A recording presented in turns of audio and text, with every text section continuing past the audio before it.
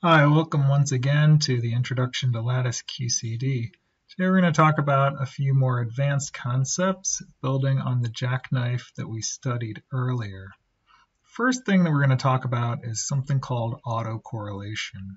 When we take data in a lattice simulation using our Monte Carlo Markov chain method, each of the configurations in our ensemble is generated by modifying the configuration that came before it in Monte Carlo time. That means that the two configurations may not be as different as we'd like them to be in order to fully sample our space.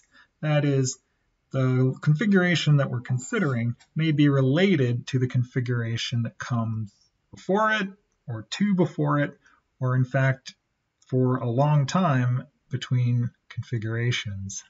The measure that we have to determine how related two of these things are is the autocorrelation, the relationship of a quantity with itself, but at a different Monte Carlo time.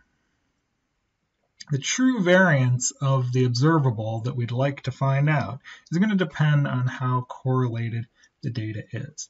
So the true variance, which we denote by sigma squared of the observable, is defined to be twice something called the autocorrelation time plus 1 times the naive variance. That is what you would get if you use the jackknife procedure that we discussed earlier.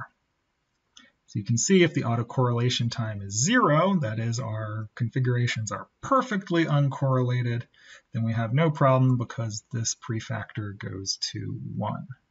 And as the autocorrelation time becomes longer and longer, then we are going to get a more and more disappointing true variance compared to our naive variance.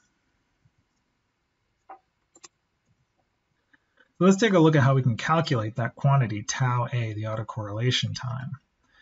The definition of this is it's the sum over all Monte Carlo times from 1 to infinity of this quantity that we call a, the autocorrelation. This is somewhat complicated, so let's break it apart.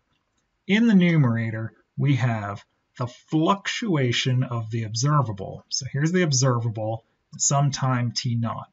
We want to find the difference of that from its mean.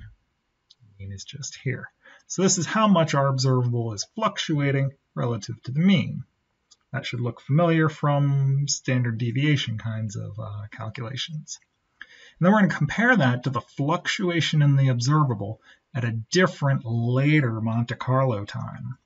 So t0 plus t, the observable at that compared to its mean. So what we're looking at here is if the observable is fluctuating, say, higher at a particular time, and we notice that at a later time it's also fluctuating higher, and when this is lower at a time, we notice that later it is also fluctuating lower. That means these two things are not moving up and down independently. They're moving together, they are correlated, they are autocorrelated. And so that amount of autocorrelation, we normalize it by how much this quantity normally fluctuates. We know how to calculate that. That's just the variance. And we call this ratio the autocorrelation.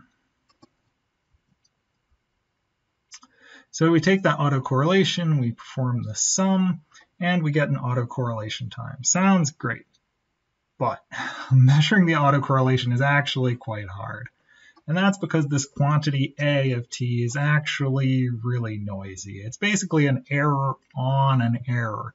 We're trying to measure how bad our measure of the variance is. And that's going to be difficult unless we have a very large amount of data. The convergence of this sum depends on some delicate cancellations. So a pragmatic approach is to just try to make our data independent. Instead of trying to do this actual scaling, we'll just block our data such that we think that the data outside of these blocks is so far apart that it's definitely greater than the autocorrelation time. How would we do that? Well, binning the data is a very simple procedure that reduces the autocorrelation.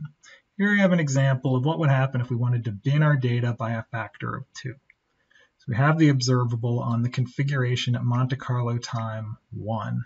2, and so on up to our n configurations. We take each set of 2 configurations that are adjacent to each other in Monte Carlo time, and we average over them. Obviously, we could do this same procedure not for 2, but for some larger number. But in this example, to make the diagram a little more simple, we've just used a factor of 2. So we take these, we average them together, and we call this modified of binned observable with a twiddle 1. What we should find is that the autocorrelation time of this observable is smaller than 1, and that's what we hope to see.